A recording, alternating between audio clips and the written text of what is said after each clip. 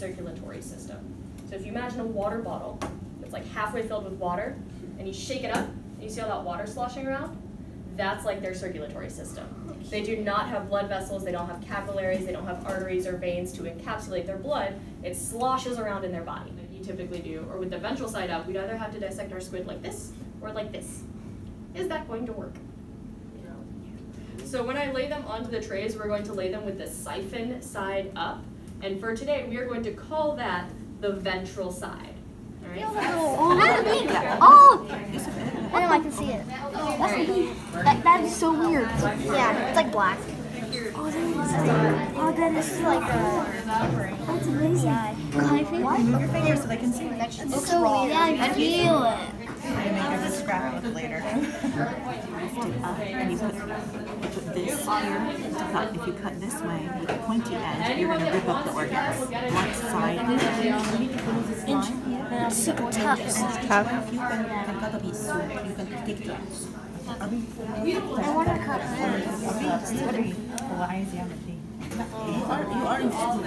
You have to lift up the mantle. You have to lift it up first. Use one. Yes. You have to use your other hand to lift up the mantle. You have to lift it up.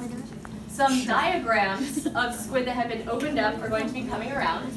Once you've got it all the way opened up and the flaps of the mantle are opened up so you're just looking at the inside, see if you can compare the diagrams and figure out whether your squid is male or female. It will be very obvious. There are no secrets in squid. Okay. These are wonderful color photographs from a dissection that was done by someone, not us. They're labeled. It should be very easy to tell. So if you look for, those little white things, the nidamental glands, those are what holds the eggs before the squid is ready to lay them. Yours are just one. I don't know. Just wait for it. Did you get it? We don't want to break it. It's very fragile, okay? Just be careful. Here, let's snip it a little bit more. I'm trying to see it's already open. You got to be able to grab it and pull it out. Can you grab it? With these gloves. Yeah, it makes it hard. Here, try cutting it one more time. Maybe it would be easier if you just cut like.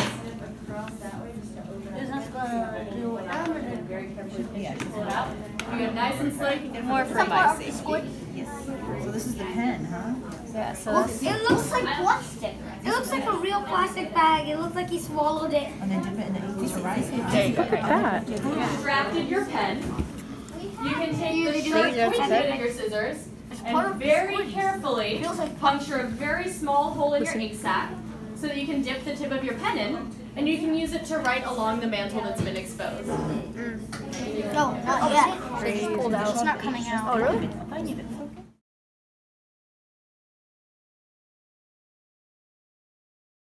I'm going to try and cut it just a little bit more. All right. Just to see if we can get the rest. So once everyone's gotten a chance to write a little bit with the ink, I want you to set everything down in the dissecting pan. Hey guys, so I just got back from a long day at the Natural Science Museum. The funnest part about the squid dissection, I would have to say, was when we got what they call the pen. We got to pull that out of the squid and we got to poke the ink sac and then write with it, like the actual ink from the squid. So I actually thought that the squid dissection was such a great experience. I decided to sign up for the frog dissection for next month, and you guys will actually get to see that in a later video. I hope you guys have a great day and a great week. Don't forget to like and subscribe, and I will see you later.